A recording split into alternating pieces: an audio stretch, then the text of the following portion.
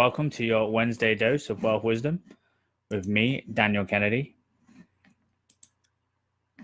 I'm just going to share this, get a few more people online, and then we can begin. And then I can record the episode for the podcast.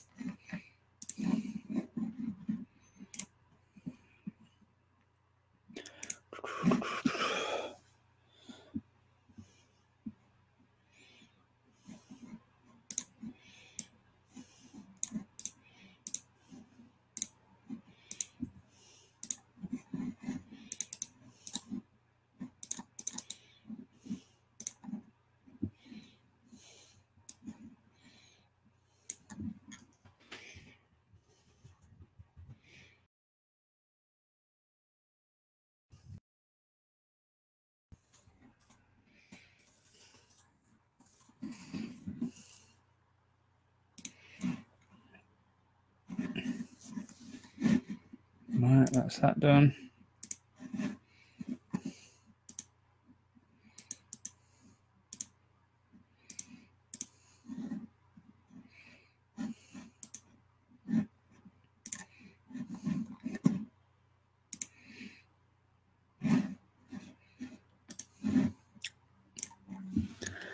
Hello and welcome to your Wednesday dose of wealth wisdom with me, Daniel Kennedy, your host. And today's topic is taking consistent action. This was the second highest topic that was voted for when we did the vote a week and a half ago for subjects for me to cover. And I've already touched on it. So if you want to start taking action, you can head back to the previous episodes and you'll hear my thoughts on that. But this is about taking consistent action for the long term, because after you've been to the event, after you've been really motivated and you've seen the potential results, you've seen what you possibly can have out of life, you've decided that you want your life to take off, so you've chosen to it, and then the motivation fades. And what gets you through taking consistent action, even when you're not really getting many positive feedback from the market, might be from marketing and you're not getting many leads or whatever campaign you're doing, it's really helping you see your property journey through will be the habits that you've built up throughout your life. And majority of us will be in possession of quite a lot of bad habits, and that'll be like giving up, not sticking to the end goal, like not having a higher vision of what you want for yourself. And this might be a property investor, full-time property, a business, multiple businesses perhaps, plenty of staff, money coming in, or a figure. And your words, thoughts, and deeds won't reflect your higher vision or your higher goal. And so you'll eventually turn back to the mean and you'll start doing the same actions that you've always done, and then getting disheartened when you don't get different results in relation to how you want your property journey to progress.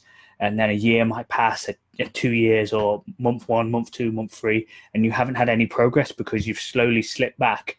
You haven't been able to maintain, or you don't have the discipline, or you don't have that collection of habits to see it through to the end to get the results. And fortunately, the military for myself enabled me to be an action taker from the word go. So I was never really struggling with that aspect of it, so I was always just do the work. But that is quite a rare trait, and for somebody wanting to change their habits, you can only really do it every so often. You can't just change the person that you are completely. You have to start small. And my advice for you is to really set the bar low initially when you're wanting to take consistent action. And for example, perhaps like 50 leaflets a day, something really small. But when you do that 50 leaflets a day, the action of actually doing them is building the habit within you to take action.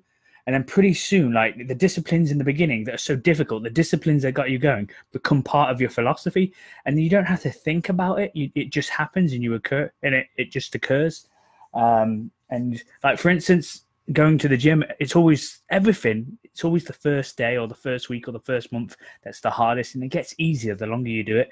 But you need to, like, when your motivation is up here and you're taking the action, when the motivation fades, and it will, because there are going to be some days where you don't feel perfect, you don't feel like you want to go out, you don't feel that this is working, that's when you need the discipline to pick you up, to see you through to the end. So it's always good to have a higher vision of what you want to be. And then whenever you have a thought or have an action that isn't in alignment with your higher vision of yourself, you need to correct it. You need to say, listen, have a little think about it and not do it again. And so instead of being vague, I'm going to give you like an example. So I say I want to be a mad fitness guy and really, really good body. And then that's my high vision of myself. And I need to remind myself with that every day. So it would be a good idea to have a morning mantra where I say, I am somebody who eats well, who is healthy, who trains on a regular basis, who doesn't eat unhealthy food, and keep on doing that. And eventually that'll become a part of you. And then whenever throughout the day, because you're going to break, you're human, we all are. Consistent action, it's always the hardest thing to do.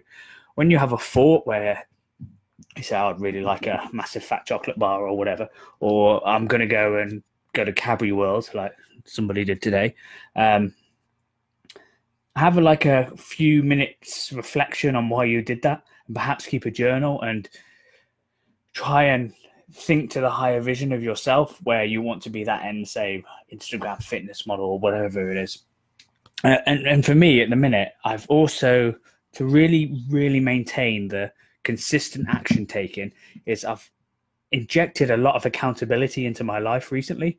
So I've set a few goals, and there's a group of us that meets each week, and it has transformed the way that I spend my time. So I'll show you actually. So right there, you can see Monday, Tuesday, Wednesday, Thursday, Friday, for those of you who are listening. And I've got goal 1, 2, and 3. So goal 1 is to write a journal every night. And you can see the first week there, I only did it 4 times out of 7. And then the next week, I did it 5 times out of 7.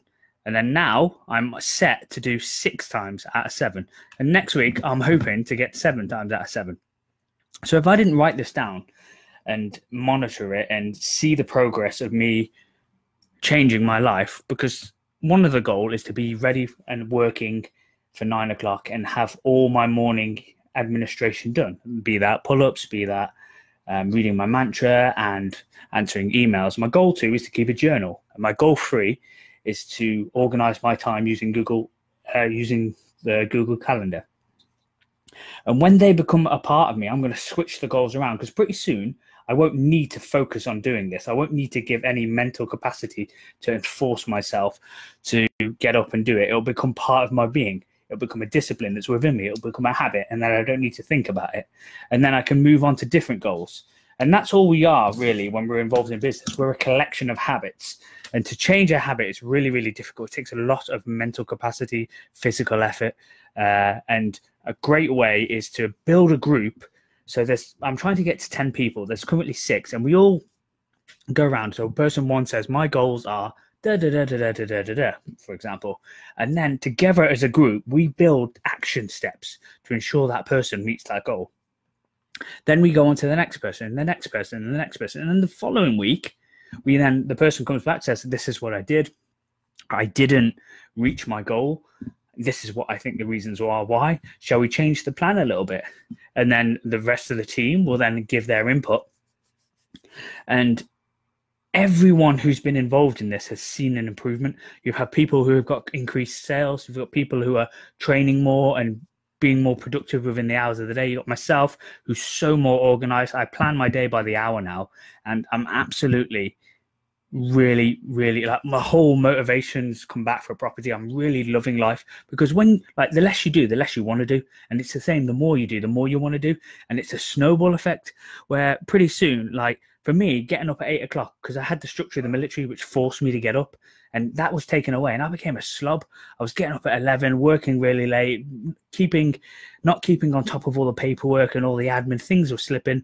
And now I find myself, because of this goal, and I'm being the thought is different, that I'm being held accountable. So I'm being forced I know on Thursday, if I don't have my goals, I'm going to have to tell it in front of the team I didn't reach my goals. And that is really motivating me for consistent action. And eventually this will become part of me and I won't need to think about it. And now I'm already like getting up at 7 o'clock because I'm making sure, like, one of the action steps was to be in bed for 11.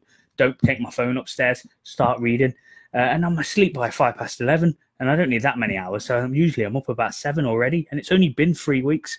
And that's just one goal. And then I plan to maybe change it with a bit more marketing, a bit more offline marketing, and then slowly but surely just keep building positive habits and actually take a conscious effort and trying to change myself as a person, as opposed to just expecting it and letting it happen. Because we all know you're the top 5 average of the people you spend the most time with. You'll hear me say it because it's true. And you've got to, like, I'm now living and aiming for the person that I'm going to be. So I'm thinking, like, I'm going to be a person who's financially free, who doesn't have to worry about money, who is doing multiple deals, providing homes, not slacking, doing lots of things with their life, experiencing things. So when I have stuff that isn't in alignment with that higher vision, I then write it down in the journal, which is part of my goal, and it all feeds into itself. Because like, why bother if you're gonna get involved in business? You need to, every aspect, you need to be working on yourself. You need to be beating the next person to the left and right of you, or else you'll just get left behind. Like, success isn't a destination that you reach. It's a journey. It's a journey that never ends. And you always need to be trying to get that 0.00001% better. And taking the first step is always the hardest bit. And then the next step is taking the step consistently. Like a week, 2 weeks after an event, when you're all pumped up, you're all hyped up from all the endorphins, and you're really, really wanting to change your life, it's really fairly easy to take those initial steps. But then when the motivation fades, you need to be instilling disciplines, instilling habits that will see you through to the end. Because there were some months and some weeks where I would spend £500 a weekend and I'd be getting to the £3,000 mark and I hadn't had a call. I was doing the bandit boards, doing the radio ads, doing the leaflets, doing the time as well. And I didn't have a call, and the thought never even entered my process to give up, because I knew it worked, because I'd had plenty of positive references when I was leafleting in Hartlepool. So taking consistent action is what will set you apart from the people who come in the industry. You'll see them for a couple of months. You'll see them do loads of marketing, and then they get distracted by life, because life is just plenty of distractions. Every experience seems to be a distraction. So having yourself a group which you hold each other accountable will have untold positive benefits for you, because that person has made the effort to come there, arrive. They are wanting to change their life. They're wanting to complete these small goals, because as you complete these small goals, they feed into each other. And then the bigger goals will just happen, because you've built up the positive, like you've built yourself into a person that can handle the stress, can handle the negotiation required to get these big deals through. You've built up the contacts, you've built up the social connections. You're not a social retard. You're able to relate to people. You're able to relate to sellers. And you just become more successful, and it all feeds into yourself. Your social life will get better. Your ability to communicate with business partners and raise finance will get better. And the more you talk, that's why I'm doing this. And you'll definitely see a change from episode 1 to now as I begin to get more competent at this. And that's why I'm a big advocate of doing videos and putting yourself out there, whether the content is good or not, because you're going to improve, and those skills will then sort of bleed into other aspects of your life, because it's all connected. Like, you're not just an independent island. You need to work with other people. Like, a task halved is much better than, like, it's better to have half a pie than 100% of nothing, as we say. So if you're really struggling with consistent action, you find you go to the event, you come back, you've got a plan and you're just not taking it out, my advice to you is get a group of you together, meet once a week, set small goals, and set the bar really low. Set it really low, because even the feeling of completing that really low bar will inspire you to do a bigger goal. And that's how it works. And then you get a bigger goal and a bigger goal and a more tougher goal, and eventually you become a person who can do that. You grow into the person. Like, you create a dream that's so big, or create a vision of yourself that's so big, or a goal that's so big that you have to change as a person to reach that goal. You need to grow into that. Because if you're not growing, you're stagnating. And it's something like, you have to have a rational fear of failure. Like, you have to have a rational fear of failure.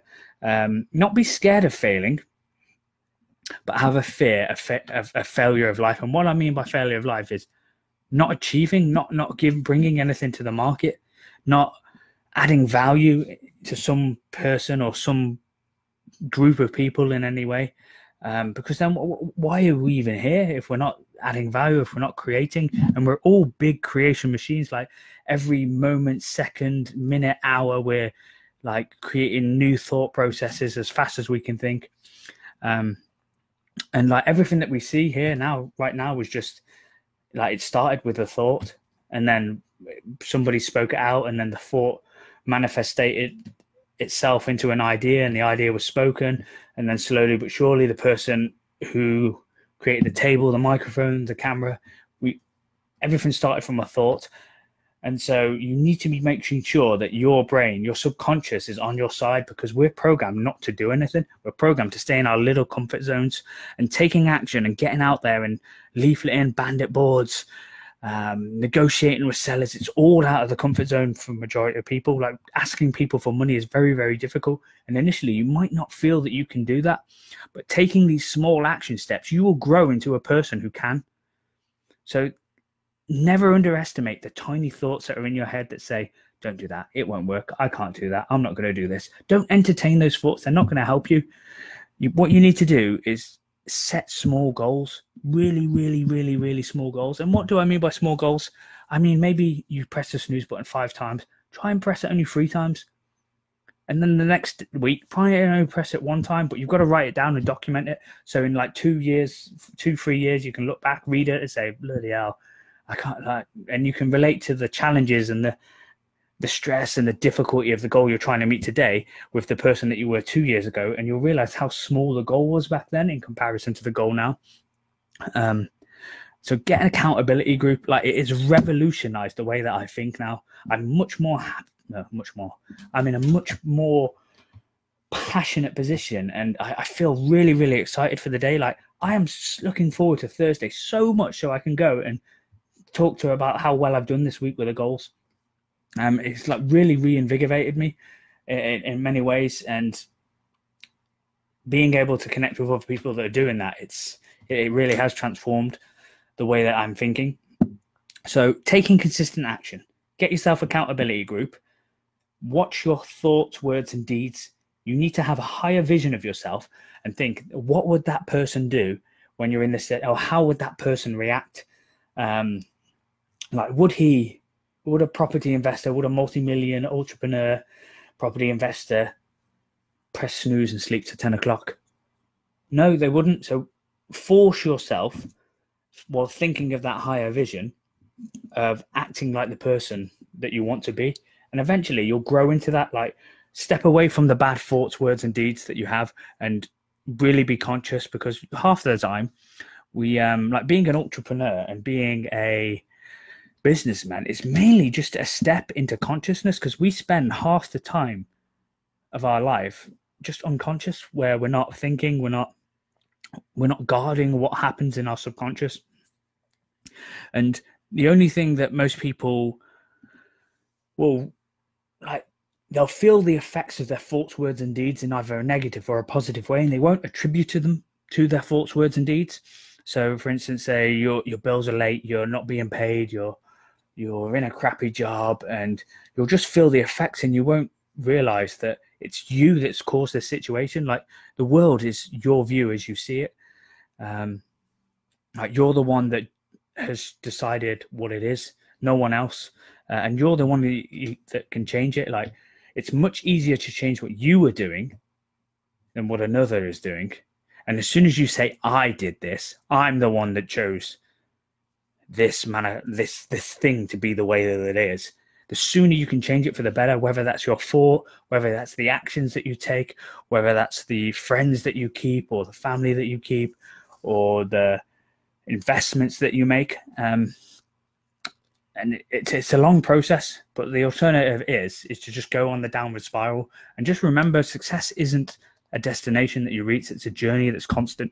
Think of it that you're on a muddy hill, and if you stop, you're going backwards slowly. You always need to be driving on, growing. And the best way that to do is take consistent action and revel in the fact that you're succeeding at these small goals. Be really happy, pump yourself up. Like, although for most people, getting up at 8 o'clock and being ready for work for 9 is the norm. But when I became my own boss and I had the military strip away the discipline, I became a right slob.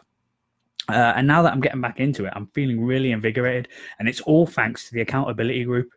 So get yourself one. If you're in Birmingham, join ours. We've still got 2 spaces. And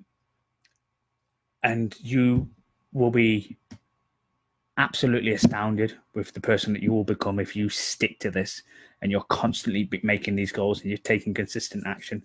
Because success in any matter of life is all about doing that one more, like doing that one extra session, doing that one extra week, doing that one extra month, making that one extra sale. And when you're doing this in every aspect of your life, it's just going to take off because you've chosen to. You've chosen it to. You've said that you're going to mind your thoughts, words, and deeds, and it's going to take off. And it will if you take consistent action. All right, thank you for joining me. I know it's an unsociable hour, and I hope you've got a lot of value from this, because I feel this is a subject, probably one of the more important ones out of all the subjects that I've done. Because if you're not doing this, the other things are not going to take off. You might be good at raising finance, but if you're not taking consistent action, you're not going to have any deals to put it into. You might be able to make business relationships, but if you're not taking any consistent action, you might struggle to raise finance, etc. So get the fundamentals right and realize that business is a base. Like, if you are not running a successful business and you're taking the action steps, you're not realizing what's going wrong or what's not working for you, perhaps you're not the person that's right for the business. That doesn't mean that's going to be that case forever. Perhaps you need to grow into a person that can become in that. Perhaps you need to grow into a person that can become good in that industry. And that is very possible with an accountability group and small goals each day. So making like 5 phone calls, etc., can be a goal. And then when you hit that goal, fantastic, talk about it, reevaluate whether you can do a little bit better, get that 0.001% better. And because you've got to have patience with property. I know it's really, really difficult to look on and see people who are doing really well, doing loads of deals. But what you don't realize is, even say they were only in property for say 3-4 years, the 20 or 15 years prior to them getting involved in the industry, they would have been doing something like this, like minding their words, thoughts, and deeds, constantly reaching the little tiny goals each day, getting that 0.001% better each day, becoming better and not bitter, like really believing that you can do anything, you can be anything, and you can have anything. And then when they step into industry, they're successful, but they would have been successful in any industry that they chose, because they got the fundamentals right. They took the consistent action. They built up the good collection of habits to be able to sustain the stress, to be able to build the diplomacy skills that you're going to need to speak to various parties, to be able to be socially calibrated, to bring all the different parties together and make it a win-win for everyone involved. And doing that is basically just get your small goals, make the bar really low, get an accountability group, and just choose to have your life take off. If you've got any comments on this, I'd really love to chat to you about it, because I'm in the middle of a real whirlwind revolution for me now. To be honest, I want to go and work now, but I know I've got rules, I've got schedules that I need to stick to. I'm really excited about every day, and it wasn't always like that. And it's the accountability group that's done it for me. It's really indescribable of the shift that it's had in my mentality. I'm achieving more, I'm doing more, but also I'm programming into my days now, because I'm one of the other members of the group explained that Google Calendar is a really good tool. I'm programming in rest time. I'm even programming in naps. It's absolutely fantastic. I'm having more time to entertain myself. I'm having more time to work. I'm being more productive when I work, to the point where I'm now calling other people up within my team to say, like, listen, we need to do this, we need to do that, we need to blah, blah, blah, pushing on. And hopefully this will bleed over into their sort of productivity. Right, I am heading off now because I need to send some ID docs. And I would have normally forgot about, but thanks to my calendar, it's on my to-do list. I hope you've enjoyed this. Take action, choose for your life to take off, and it will.